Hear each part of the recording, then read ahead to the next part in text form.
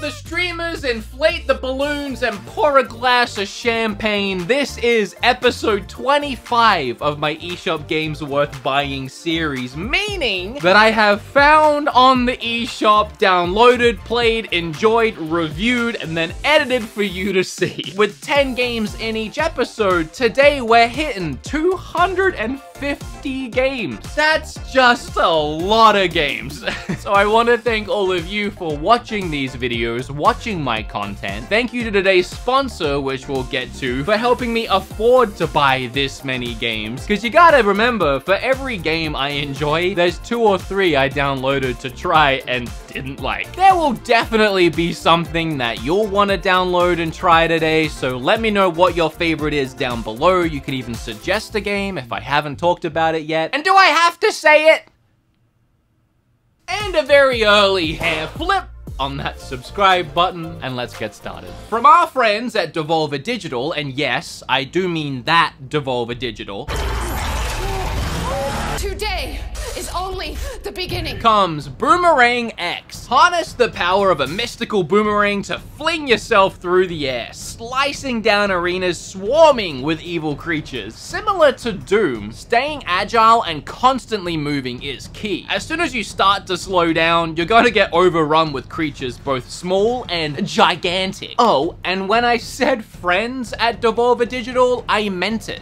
They even sent over the boomerang from the game. Maybe because I'm Australian, they thought that I would need it. Little stereotypical, but you know, don't really love being stereotyped, but it's a cool boomerang. It says on the back that they only had 50 made, and I have lucky number 13. I really appreciate owning one of the 50. That's pretty cool, thanks. I really love the flow and movement of Boomerang X, which is good because that's 95% of the game. The game is strictly linear, moving location to location, triggering waves of enemies. It's all about how fun, fast-paced, and furious the action is. There's loads of different abilities to use in combat. Obviously, you can just throw this bad boy, but you can also charge it up for a longer shot, and you can instantly recall it at any time, or you can force pull yourself towards the location of the boomerang. I use this all the time as my movement around the arenas, getting the advantage of enemies, or just getting out of the way of an attack, or for platforming. If you kill multiple enemies with one throw, you get a special ability you can trigger at any time and wipe out entire hordes at once. The variety of enemies is what makes each wave so unique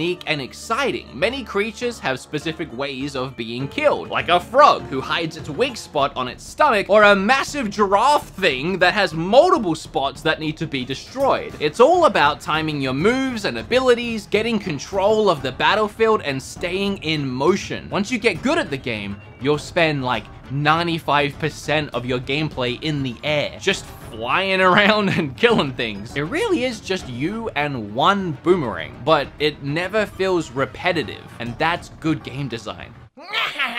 Eugene, back at it for a 3rd time trying to hack your system. Your ExpressVPN keeps blocking me, but thankfully I developed this. It's a computer program so advanced, not even ExpressVPN can handle how robust and intense and oh no! How? Egypt? You know the drill. Once again, ExpressVPN encrypted your data, securing it from my prying eyes, and changed your location, routing your connection through one of ExpressVPN's 3,000 plus servers, hiding your real IP address, and sending me to freaking Egypt. Using the internet without ExpressVPN is like building several giant pyramids. Why would you do that?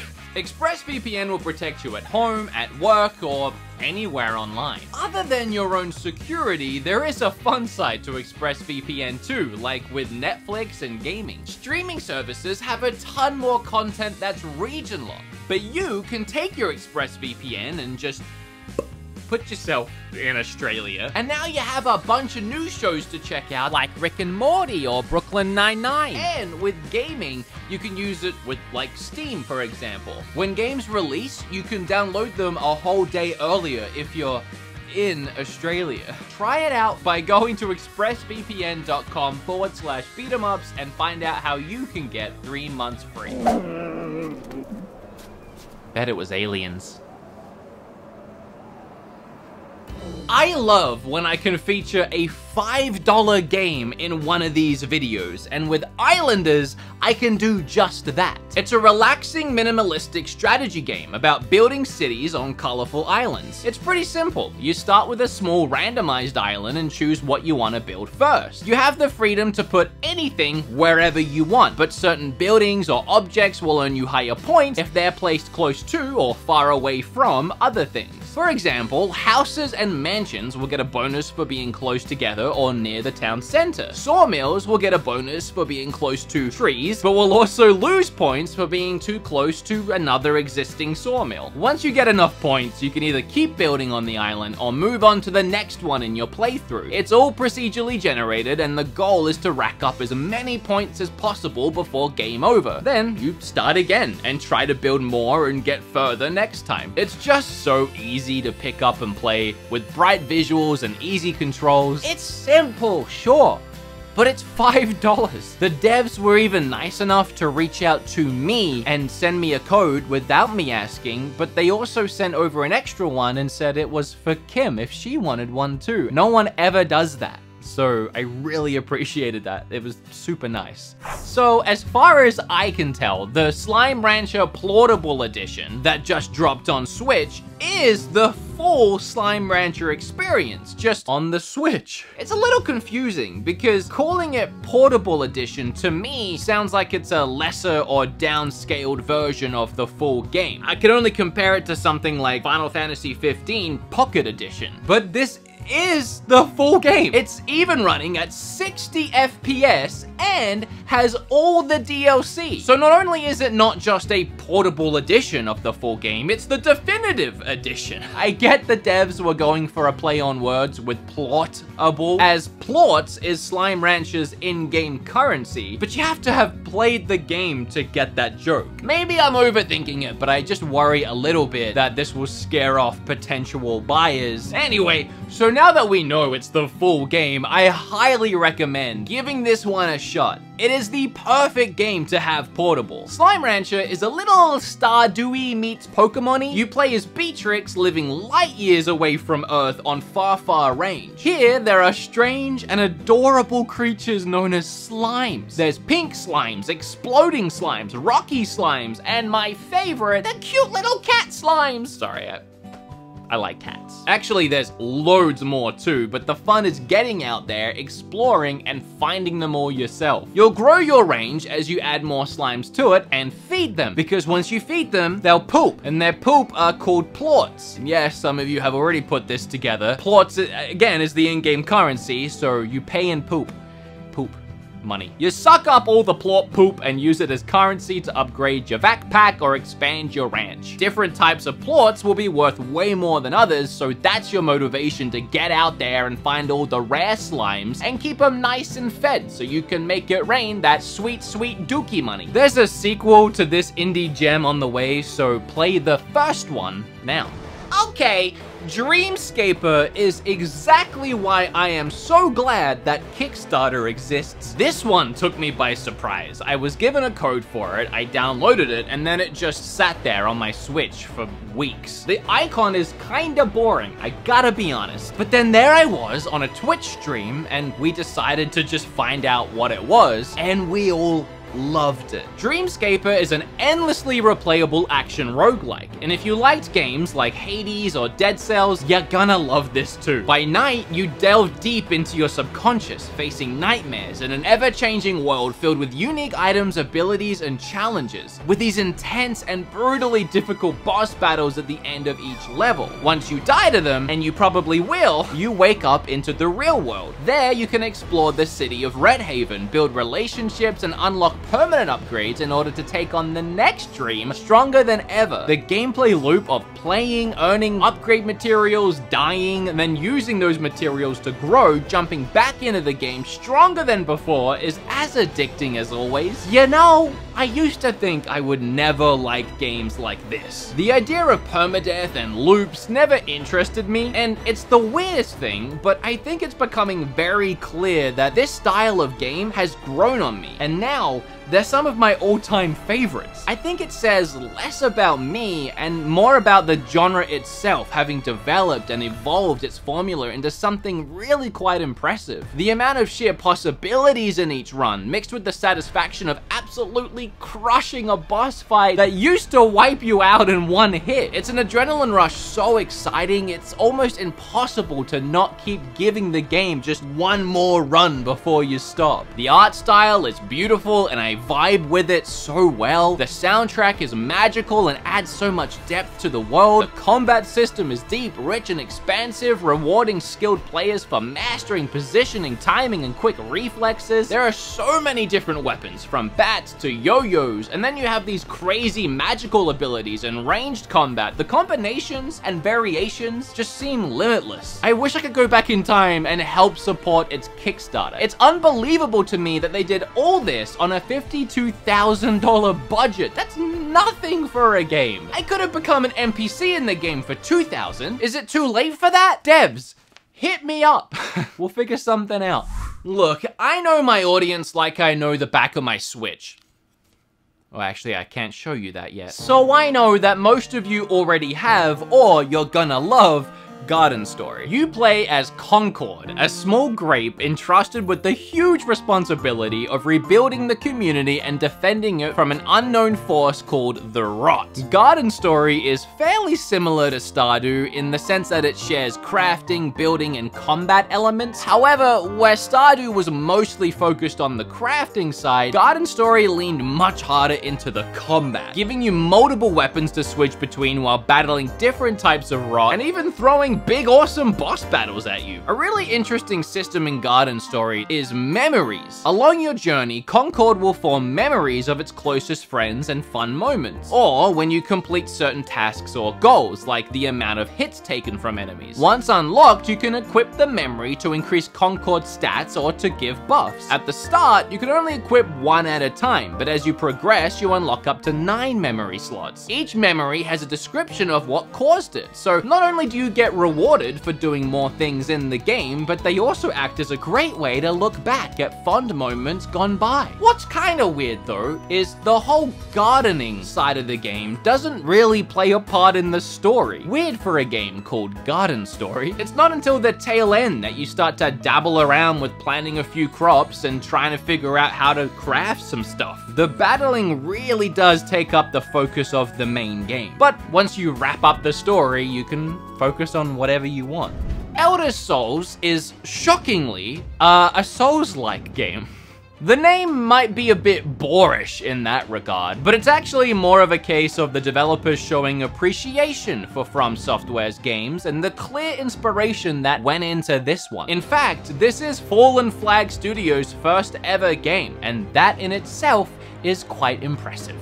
Thankfully for me, the combat is fast-paced. Personally, I'm not a fan of how slow and clunky some Souls-like games can be. This is much quicker while still having things like the stamina bar that depletes as you dash around or use light and heavy attacks. There's 3 different classes you can choose between an upgrade, each suit varying playstyles, but you can respec them at any time, so there's no harm in trying one out on your playthrough and seeing if it fits. While you're out exploring the world, you'll come across side quests and a cast of unique characters to interact with, but no other enemies or creatures throughout the land. This game is strictly a boss rush experience, with these crazy tough and ruthless boss battles one after another, and they are tough. I gotta be honest, I didn't finish this one. Just like with most of the Souls games, I decided my life was better spent doing other things, but I don't make these lists just for me. I make them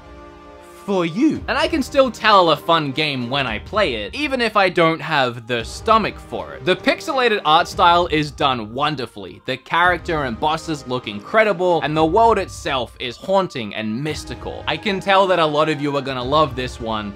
That's why it's here. It's called being unbiased, okay?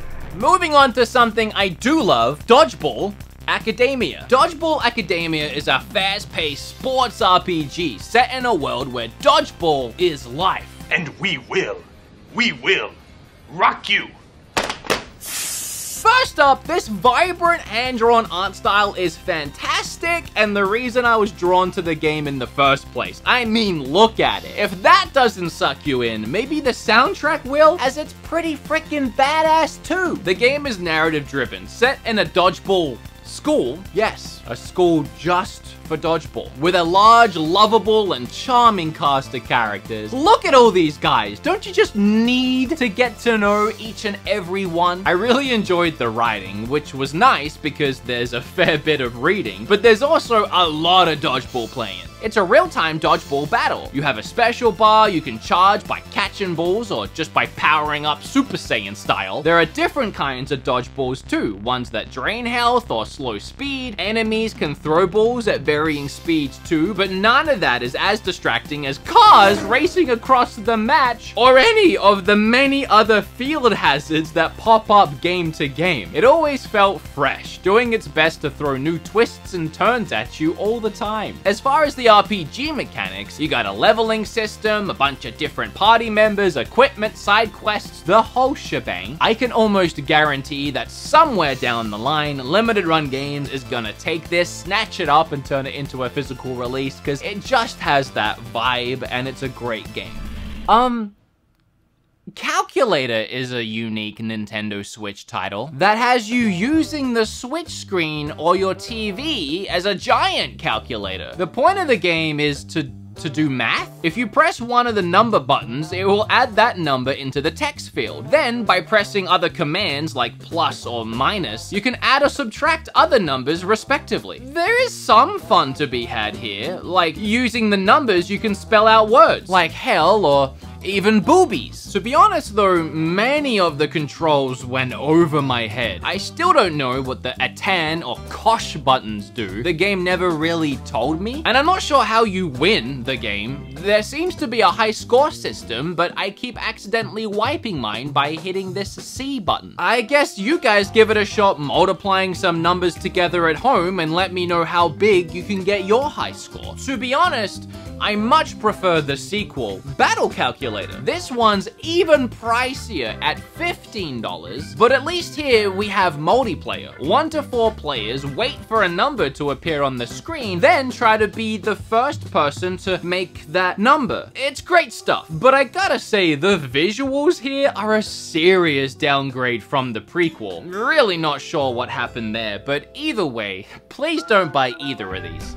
A fantastic Switch port always needs to be appreciated because it's so rarely done right, but in the case of Strange Brigade, they nailed it. It's a very arcadey, co-op, third-person shooter for up to 4 players, and def better playing with a friend or few, but you can still play it solo and have some fun. Each character has a different special ability and starting weapons. Together, you blast through waves of the undead, mummies, minotaurs, and giant boss battles. You explore the maps, fighting and exploding things as you go, finding puzzles that are actually really fun to solve. Some are relatively easy, but others were real brain teasers. The more optional puzzles you can solve, the more you're rewarded with hidden treasure and upgrades. We always look forward to the next big horde area, where you can trigger the wave and it locks you into the location. The only way to get out is to survive and kill everything in sight using your weapons, special abilities, and even the environment and many of its traps to wipe out loads of creatures at once. I gotta tell you, it's really fun to play. The controls are great, it feels smooth, and there is so much variety in the levels. Playing on Xbox, I can tell you this game is shockingly gorgeous, with some expansive, stunning views and vistas, beautiful shadows and reflections, so I was really worried about how this Switch port would manage to pull it off. But they kept a solid 30 FPS while also keeping a lot of those shadows, reflections, and lighting elements. Overall, it looks fantastic. They even managed to get tons of the undead swarming your Switch at once without too much strain on the system. I honestly don't know how they managed to pull it off, but this is just one heck of a game to have a friend or two next to you as you all sit in handheld mode and just blast through waves of the undead while snacking on some munchies and watching a movie. Like, I don't know. It's just a great arcadey hit.